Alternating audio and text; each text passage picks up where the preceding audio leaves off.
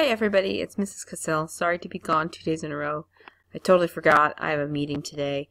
So reach out through email or with the GoGuardian message system and hopefully I'll be able to get in touch with you if you've got questions. So let me show you what you're doing today. This is going to continue on the rest of this week and this will be essentially your final exam for this unit we've done on solar energy. So if you look at your STEM physics page, you've got the alternative energy exam listed over here. It says infomercial.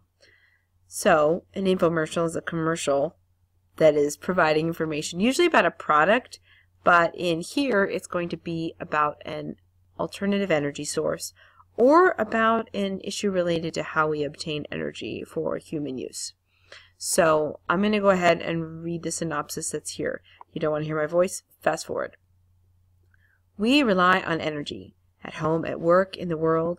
It is part of who we are as living things, and part of what we depend on as members of human civilization. So what is the best way to obtain energy for us to use? You will be making a TV infomercial, if you need an example, there's a classic linked right here, about an energy production method. You can choose any of the options from the list below. More than one person or group can choose the same topic. Today, you will be independently researching your preferred topic online. You will not move to sit with others working on the same topic.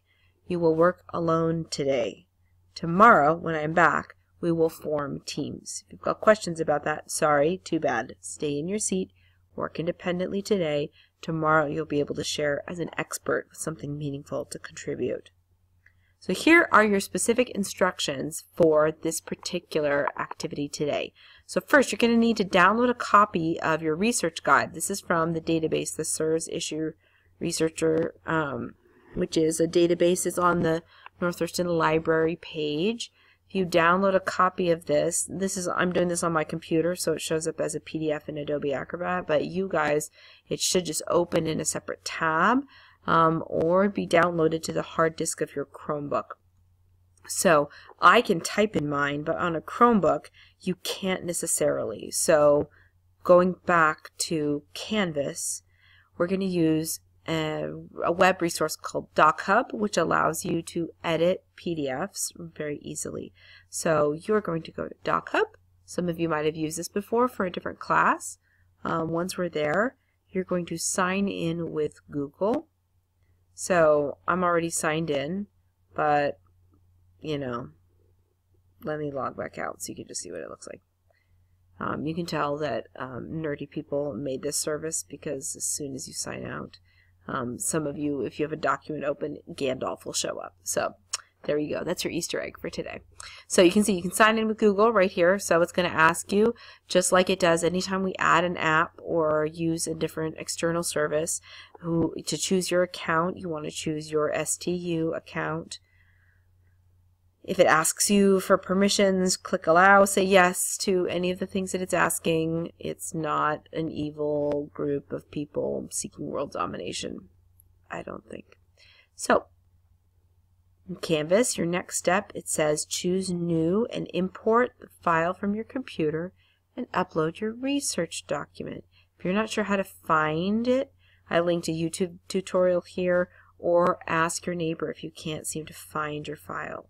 So I'm going to come over here to new, import a new document, and you'll see I'm going to choose from my computer,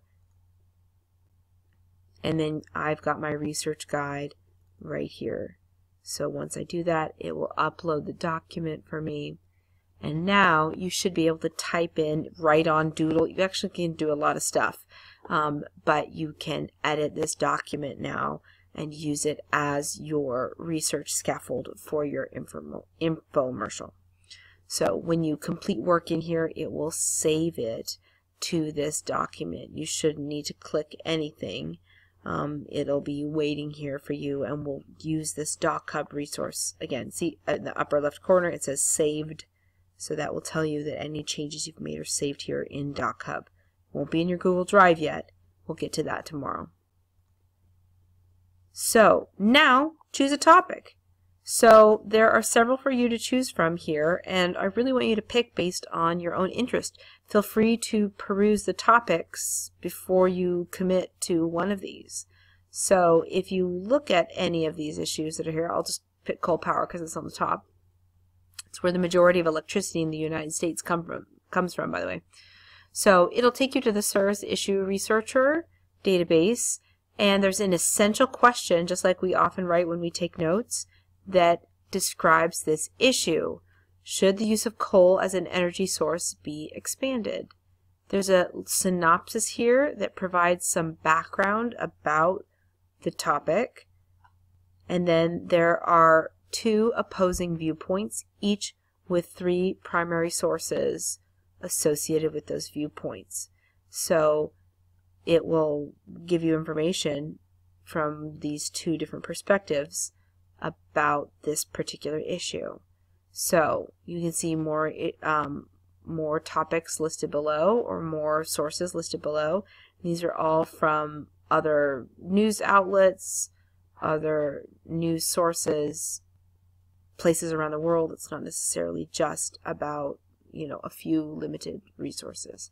So you can start with just the 3 that are suggested up here that shape those 2 viewpoints, or you can continue on to the others down below. It says complete steps 1 through 3 in your research guide. Your research guide, step 1 is choosing a topic, so it asks you to kind of brainstorm a little bit and do some decision making. Asks you what's the purpose of your project here. We are trying to inform the public about your issue. You can make it persuasive after the fact, and we'll talk more about where your opinion fits tomorrow. But today your goal is to think about how do you inform the public. The second step, this is where your essential question will go. So when it asks, I gotta move my computer. When it asks what's my research topic, this is where you'll put in the essential question from your the SIRS Issue Researcher. Should the use of coal as an energy source be expanded? So I would type in here, should, come back computer. Should the use of coal as an energy source be expanded? Right, so your essential question goes in there. That's what's guiding your research. Okay? The rest of this is pretty self-explanatory. Read each question and think about what it says. Then do what it says.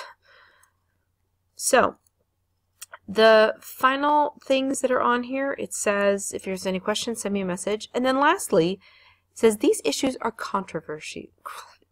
controversies, meaning there are equally powerful opposing perspectives about these topics. Your job is to research with an open mind and to learn about this topic in order to inform the public. Your opinion can shape your research. This is called bias. There's lots of kinds of bias. We all have it. The issue is if it gets in the way of growing your understanding about the issue. That's the kind of bias that's a problem. So try to put your own opinion away in a mental box. Open up a box somewhere in your head, put your opinions about the topic in it, close the lid of the box, and then put the box, over there.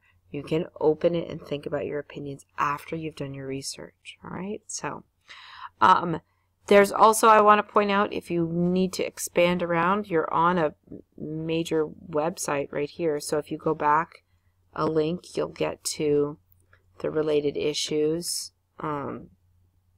that we're looking at, alternative energy sources. You'll see them linked here, organized in a different way.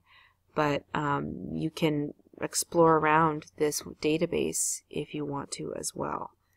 So hopefully that explains what you're doing today.